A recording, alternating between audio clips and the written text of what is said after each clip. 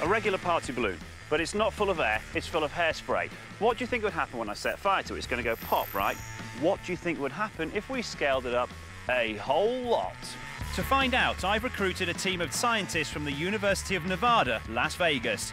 Today, I want to find out which of these 4 balloons, each one containing 4 different substances, is going to make the biggest explosion. All right? Okay. We'll measure by the loudest bang. First up, guys, cornstarch. Yes. Okay, 3, 2, 1, hit it! Yeah! That was cool. Nice. Pretty nice. The flour does burn, but the particles are packed so closely together in the bottom of the balloon that the oxygen can't reach them enough to cause a large explosion. The question is that the biggest one? No. No. But will the spray whipped cream and nitrous oxide combo burn any better? 6 cans of whipped cream and air. Should we do this? Yeah. Let's do All right. In 3, in 2, in 1.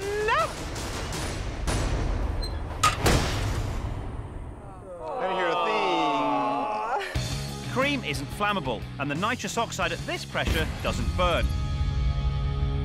Next up, hairspray.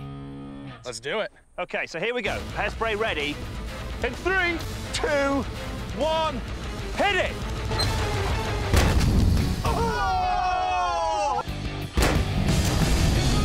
A huge fireball. You reckon you can beat that? Yes. Oh, yeah. You're gonna have a little easily. Natural gas. 3, 2, 1. Go! Woo! Whoa! That was a good explosion, right? But it wasn't as big as the hairspray. Whoa! Yeah! All right, then. So why is that?